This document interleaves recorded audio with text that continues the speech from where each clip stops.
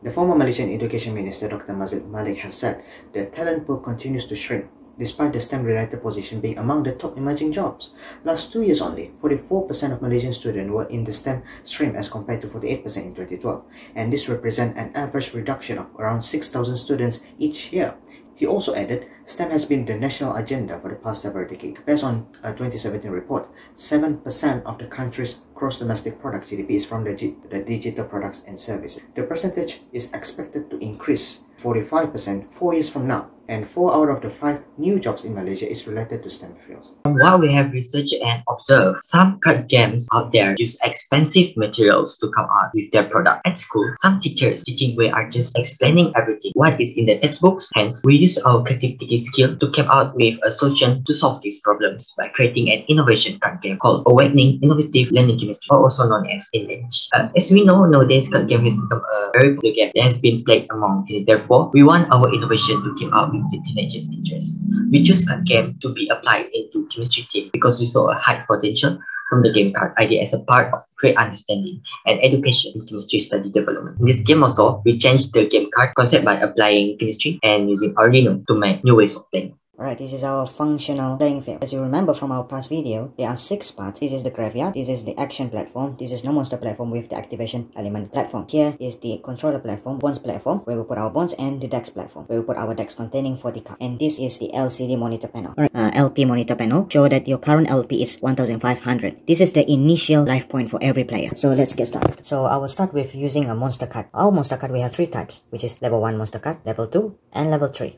The differences between these 3 monster cards is the higher the level, the higher the amount of element that we need to use to activate the monster card. For example, I will use this level 1 monster card, which is Fritz the Crew. I just place it over here on the monster card center, and let's see what happens. The yellow LEDs turn yellow, green LED will turn on also with yellow LED to show that our card is ready and it's in defense position. And now our card is in the defense position, which is in horizontal position. If I want to attack, I need to press the attack button over here. Alright, and it will turn into vertical position, which carry the meaning of attack position. And together with that, the red and yellow LED over here, they slide together to show that our card is activated and ready to attack the opponent over there. So now my monster card is in attacking position. What if I want to make it into a defending position back? So I need to make sure that my activation element card is still there on the activation element panel. So I just need to press the defending button over here.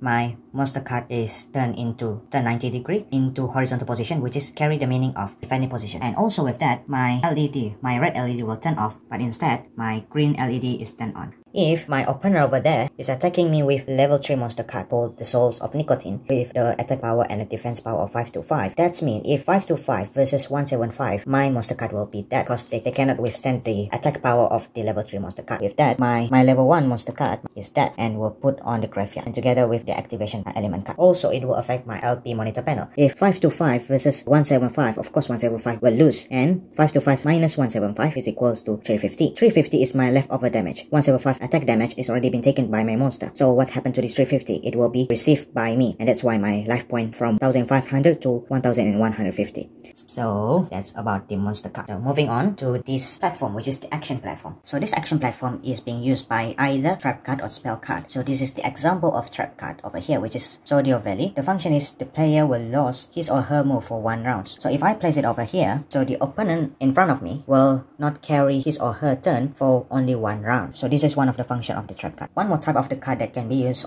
is the spell card. This spell card over here is called as the Flower of Revival. So the function is to revive one of your monster from the graveyard that's already being killed by the opponent in front of me. So if I place it over here, for example, my Fritz the Crow has been claimed by my enemy by a level 3 monster card. When I place it over there, my Flower of Revival spell card, so I can revive my monster card and place it over here again on the monster card center. So that's how the spell card works. Last part that I will explain, which is the bonds platform. This bonds platform is where we put our bonds. To make a bond, I have 2 oxygen element card over here. So as we know, when 2 elements of oxygen, when it combine together, it will become an oxygen gas. When I place it over here, it's already make a bond. So that's how it works. So I need 4 more in order to win the game. Or I can slam my enemy life point from 1500 to 0 by using my monster card. Society, we know that knowledge is crucial and thus concludes the significance of studying. The impacts will be based on Sustainable Development Goals, SDG. Based on SDG Goal 4, Quality Education, InLeach, our game hopes to encourage youngsters towards learning chemistry in a fun way. The game acts as an introduction or chemistry exposure towards youngsters. Like other games in the market, when someone enjoys it, he or she will be thrilled and has a curious mindset to learn more about it, prompting he or she to invest his or her time to learn about the concept of the game, which is the fundamentals of chemistry. Besides, based on SDG Goal 9, Industry, Innovation and Infrastructure, we have high hopes that InLeach will be the starting point for other future science-based games which isn't as popular as language and economical games like Monopoly and Scribble.